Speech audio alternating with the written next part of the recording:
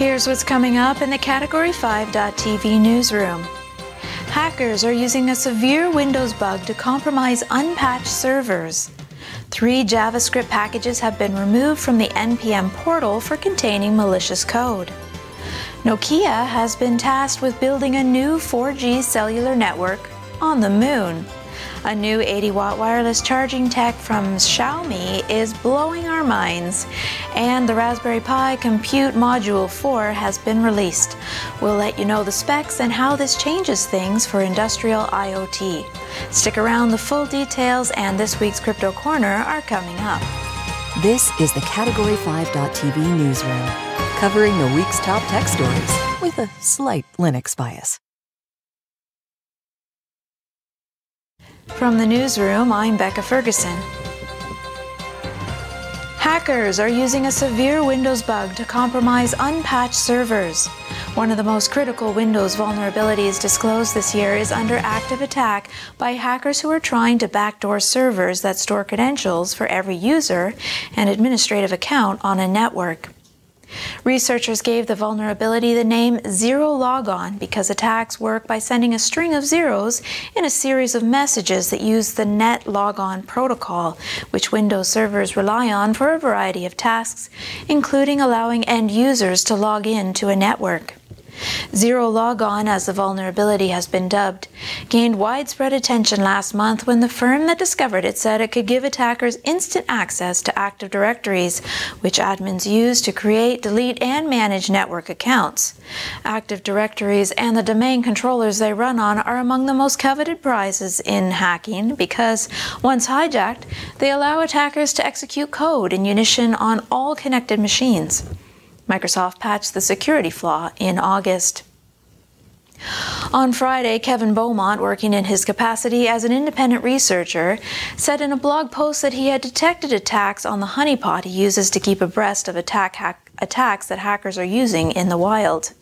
When his Lure server was unpatched, the attackers were able to use a PowerShell script to successfully change an admin password and backdoor the server.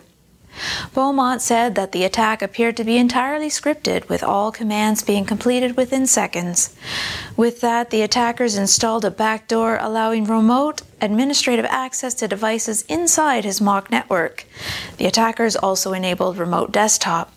As a result, they would continue to have remote access even if the admin later patches the server. People with no authentication can use the exploit to gain domain administrative credentials as long as the attackers have the ability to establish TCP connections with a vulnerable domain controller.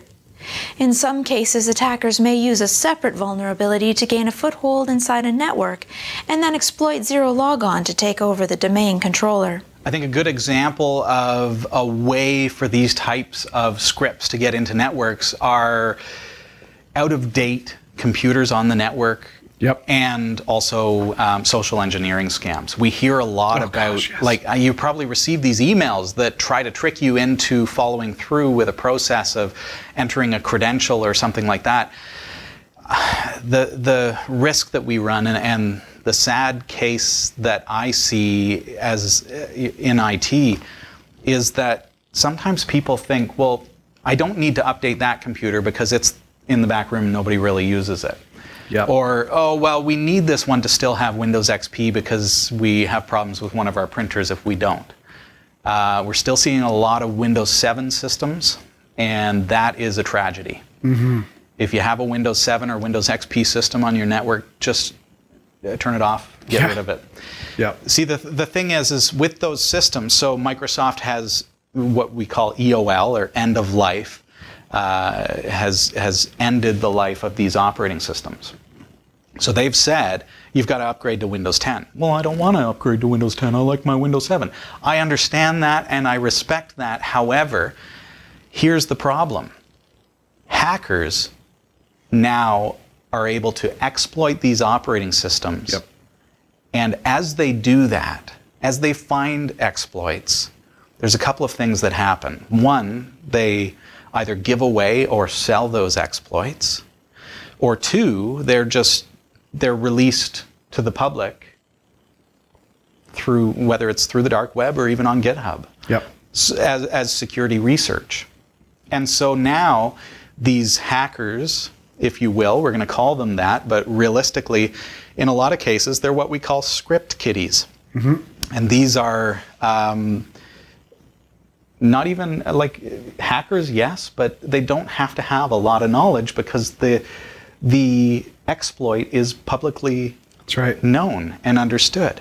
So if there are exploits that are available for an operating system, what do we expect to happen? We expect the operating system vendor, Microsoft in this case, to patch that exploit, to fix it.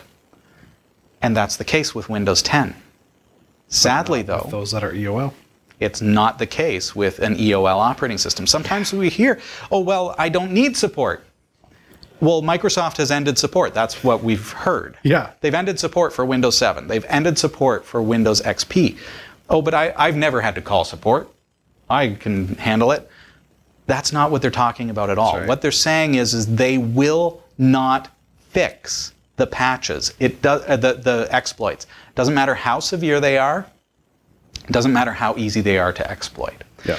So you have a Windows 7 machine on your network. Well, you are giving entry to one of these hackers who don't even have to be very good at hacking because the exploits are publicly known. Yep. Sometimes they're part of tools. Sometimes they can just download a free tool and they can say, I want to, with one check, exploit Windows 7. And so they get into a Windows 7 box, or they've tricked one of your employees, even if they're just somebody in the back working in the warehouse. They've tricked somebody into opening a file that now gives them access to the Windows 7 machine, the Windows XP machine, or the machine in the back room. Doesn't matter.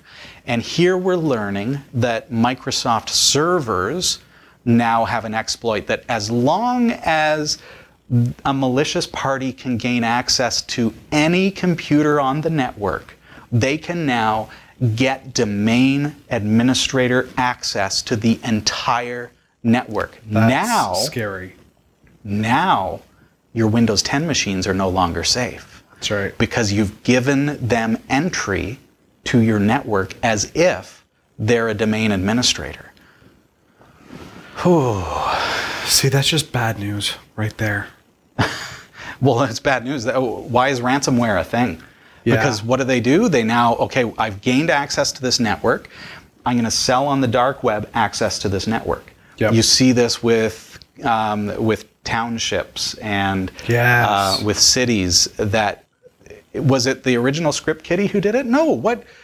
They just want to get in, install their software, and get out, and then sell access. That's right. Because that's quick money. So why do people do it? For money. And that's how they do it. So yeah, you gotta keep things up to date. So just a quick thought to ponder. Hey, if you've got any obsolete machines on your network, you got to get them off and get your staff trained on cybersecurity practices. Understand what phishing scams are, because oh well, somebody clicked on a link and now their computer's infected, but their computer is on your network. But I was gonna get half of that prince's money. That's a whole other can of worms right there, Jeff. But I mean, when it comes to these kind of things, to look at your system and say, oh, I don't want to spend $700-800 for a new computer. I won't worry about updating this one. You'll end up spending more in the long run, or in the short term. No, in the long run, if you don't have your system patched, because once they get access to everything, you could be down and out. But and I think when they have access to everything, I think it's just important to realize that that one entry point becomes access to everything. So spend a couple of $100, get the new computer. Save yourself. I don't know what it takes. I mean, it's different. It's different for every case, right? Yeah. I had one person today who called and said, I have a single Windows 7 computer. I don't want to upgrade it because it just works. Oh. So here's an explanation. And here, Becca has shared with us a story that simply tells us that all they need is access to that one computer. And now they've got access to all computers of your computers, and not in just like a Samba way, not in a way that's like friendly and hopefully they don't find any ways into the back doors on those computers. No, they have administrator credentials on your network. So they can do anything That's right. Anything they want. When I think about my house, I think I've got... You're done. I think I have 7 devices, not including phones and tablets and stuff like that that are connected to the network. It's like, I don't want them to have access to that. Yeah, I just can't stress enough, though, Jeff. I mean, I think in the terms of businesses, more so than the home user, but once they're in, you can't, you're done. Because you can't now shut down that Windows machine, that Windows 7 machine. No, they're already into everything. So what do? Replace everything? Have every single computer wiped? Because you don't know what tools they've installed. That's expensive. Yeah, so don't fall into that. Anyways, that's a bad exploit. That's really serious, folks. I hope we've stressed that enough that you understand that this is a bad one. So make sure your network administrators are up and up and they understand these things and that you are protected and safe against these kinds of threats. All right, we're going to head back to Becca. 3 JavaScript packages have been removed from the NPM portal for containing malicious code. According to advisories from the NPM security team, the 3 JavaScript libraries opened shells on the computers of developers who imported the packages into their projects. The shells allow threat actors to connect remotely to the infected computer and execute malicious operations. The NPM security team said that the shells don't depend on a particular operating system and could be used to compromise Windows, Linux, FreeBSD, OpenBSD, and other systems. All 3 packages were uploaded to the NPM portal in 2018 and each had hundreds of downloads since then. The packages' names are plutov-slack-client, node-test199, and node-test1010. The NPM security team said, any computer that has this package installed or running should be considered fully compromised. All secrets and keys stored on that computer should be rotated immediately from a different computer. They warn the package should be removed, but as full control of the computer may have been given to an outside entity, there is no guarantee that removing the package will remove all malicious software resulting from installing it. NPM security staff regularly scans its collection of JavaScript libraries, considered the largest package repository for any programming language. While I can't even get good cell coverage at my cottage, Nokia is working with NASA to bring 4G to the moon. NASA's Artemis mission aims to establish a long-term human presence on the moon as a stepping stone toward Mars colonization. And to get things started, NASA is extending $370 million to 14 companies to provide the technology for the program. From robotics to power generation and even cryogenics. But it makes sense that these teams will need to be able to communicate with the mother planet. The new network will be designed specifically for lunar conditions, able to withstand the extreme temperature shifts and radiation. The tech will also utilize small cell tech, which, as the name suggests, is significantly smaller than the tall cell towers they're used to seeing here on Earth. They also use a lot less power. The plan is for a lunar lander to carry the 4G communication system to the lunar surface in 2022. Nokia's Bell Labs has been granted $14.1 million for their part. A new 80-watt wireless charging tech from Xiaomi is blowing our minds, and the Raspberry Pi Compute Module 4 has been released. We'll let you know the specs and how this changes things for industrial IoT. Becca has these stories coming up. Plus, Robert is here with the Crypto Corner. Don't go anywhere.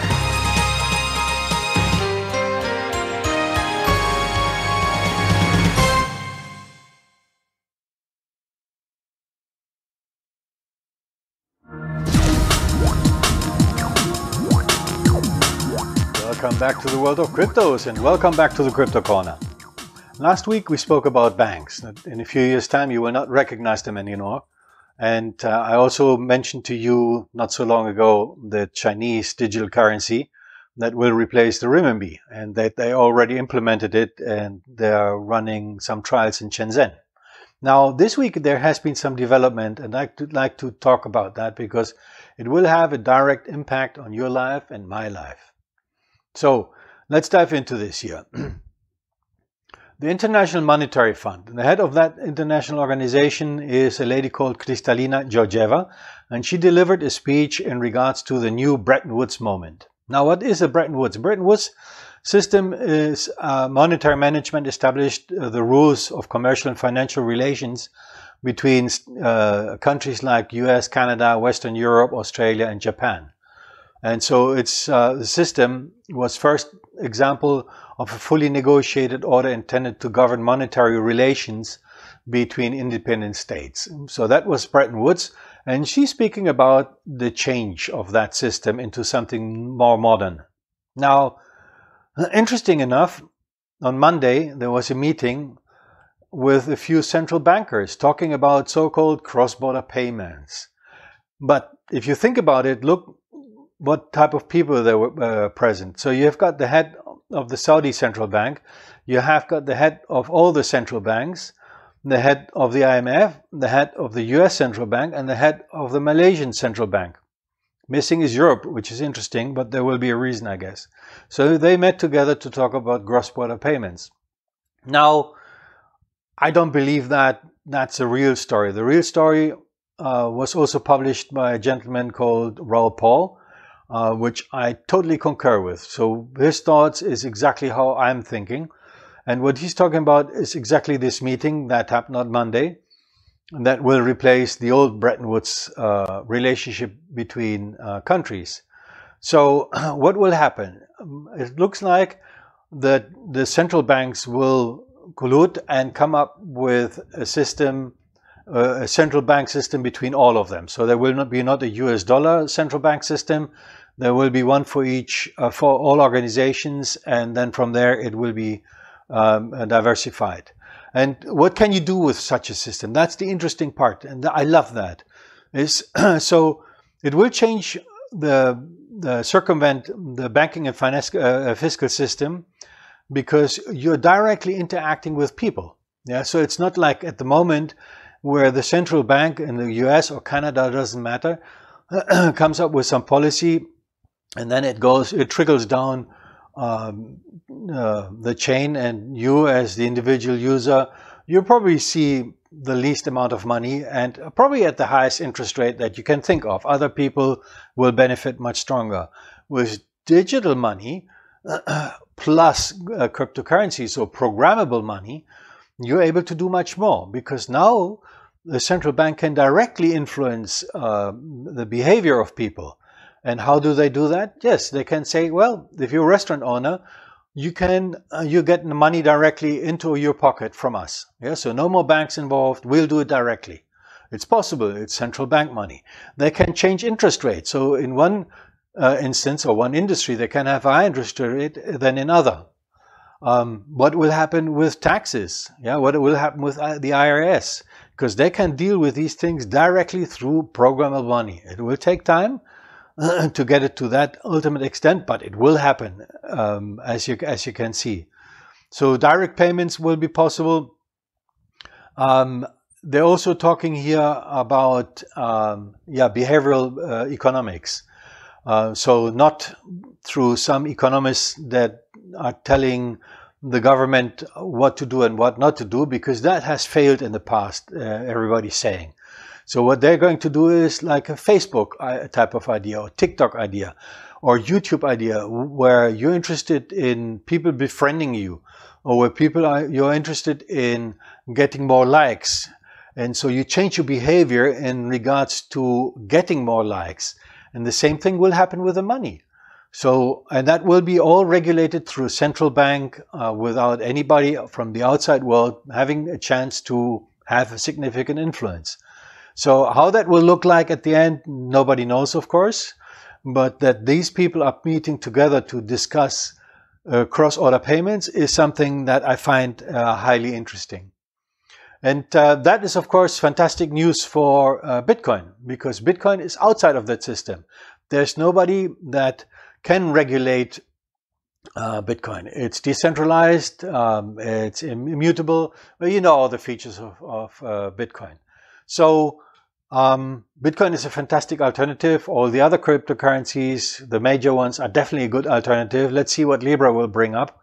but there will be some good alternatives to the centrally driven money through central banks.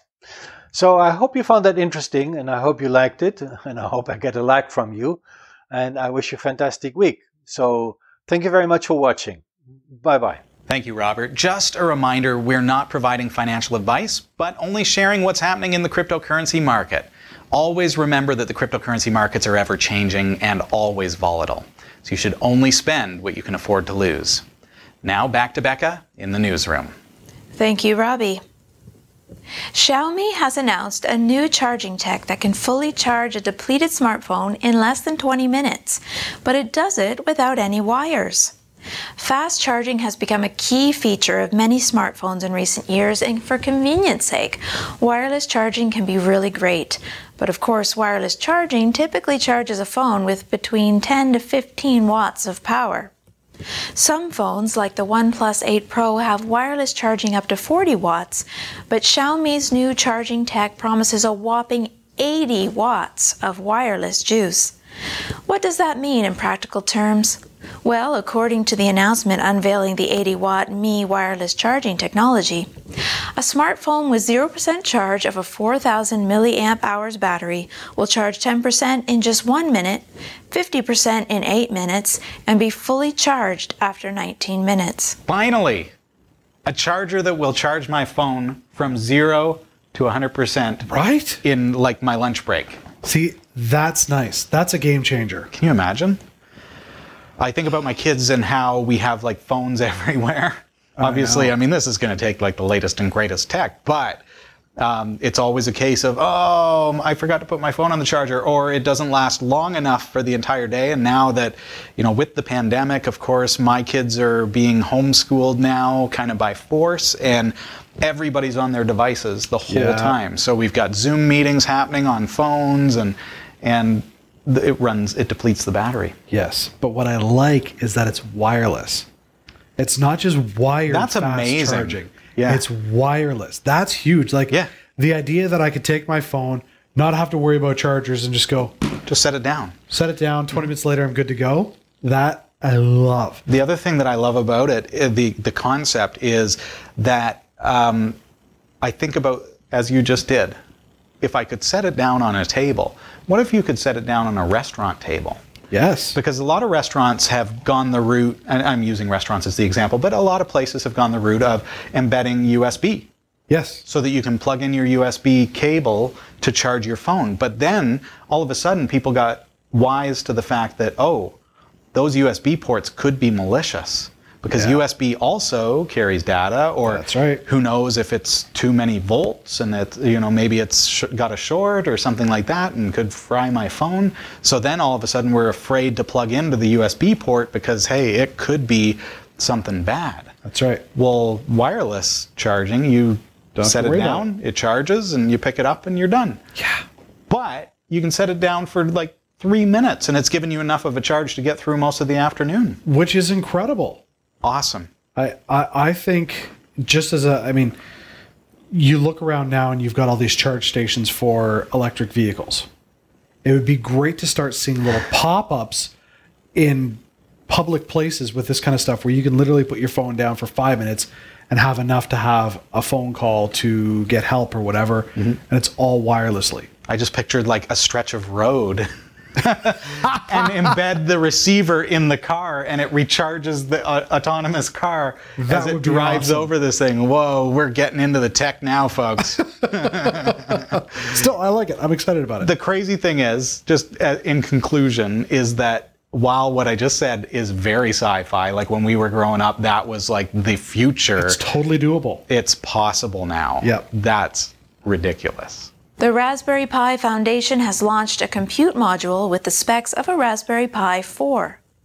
The Raspberry Pi Foundation launched a new product Monday, the Compute Module 4. It's hard to believe it's been so long, but the Raspberry Pi 4 was released in June 2019. The Compute Module 4 brings the Pi 4 to the industrial IoT space, featuring the same processor packed in a compute module, just begging to be integrated into powerful IoT appliances. If you're unfamiliar with compute modules, you can think of them as single-board computers without all the ports and GPIO pins. They allow the computer components, the brains, of a Raspberry Pi to be integrated into robotics, smart devices, maker tech, clusters, or anything you can come up with that requires a tiny, low-powered Linux computer at its heart. Since the Compute Module 4 shares its spec with the Raspberry Pi 4, developers can do all their prototyping on the Pi 4 SBC, but then order a bunch of Compute Module 4s to integrate into their commercial product. Just like the Raspberry Pi 4, the Compute Module 4 features a 64-bit ARM-based processor with Video Core VI graphics. This is going to represent a huge upgrade for previous Compute Module customers, and with 4K video output at up to 60 frames per second, plus the ability to decode H.265 video, the Compute Module 4 could be a game changer for multimedia-driven devices such as smart TVs or set-top boxes. The Compute Module 4 is available with your choice of 1, 2, 4, or 8 gigabytes RAM and 8, 16, or 32 gigabytes onboard eMMC flash storage. Wi-Fi and Bluetooth are also optional. The price ranges from just $25 to $90 USD. Now imagine that, Jeff, the Raspberry Pi Compute Module 4 in one of your SBC projects or something like that, powering it like the brains. This is a pretty awesome. As soon as Becca said H.265 decoding, so that's like video that is very CPU intensive. Yeah. That's awesome. It says a lot. That's more power than my Plex server. Yes. Which, like, who knows where that's going to take things. I like the idea of cluster computing. And that's where you take several computers, connect them together through networking, and basically install software, Beowulf or something like that, that clusters them to make them be able to perform tasks together in such a way that it basically makes a supercomputer out of several computers. So you think about these Raspberry Pi cluster, or the modules, and put like 10 of those together in a cluster, and you'd have like this compute module cluster. That'd be nice. Computer with that much power. When you can have 8 gigs of RAM on each board, times that by 10. You can do a lot. You can do a lot. It's changing things, folks. The world is changing. That's for sure. What would you do with all that power? And silence. He's waiting for you to answer. I'm thinking, I'm like, what would I do with that power? How many people just went Bitcoin mining? Sorry, guys. You know what's sad? My first thought was, could I automate like some of the utilities that I have in the kitchen to make food for me? That was my first thought. With a Compute Module 4? Yeah. Takes more than that, but I know it could be the brains of such an operation. Clearly, I'm hungry, though. Well, your thoughts, comment below. We'd love to hear what you would do with a Compute Module 4. Thanks for watching the Category5.tv Newsroom. Don't forget to like and subscribe for all your tech news with a slight Linux bias. And if you appreciate what we do, become a patron at patreon.com/category5. From the Category5.tv Newsroom, I'm Becca Ferguson.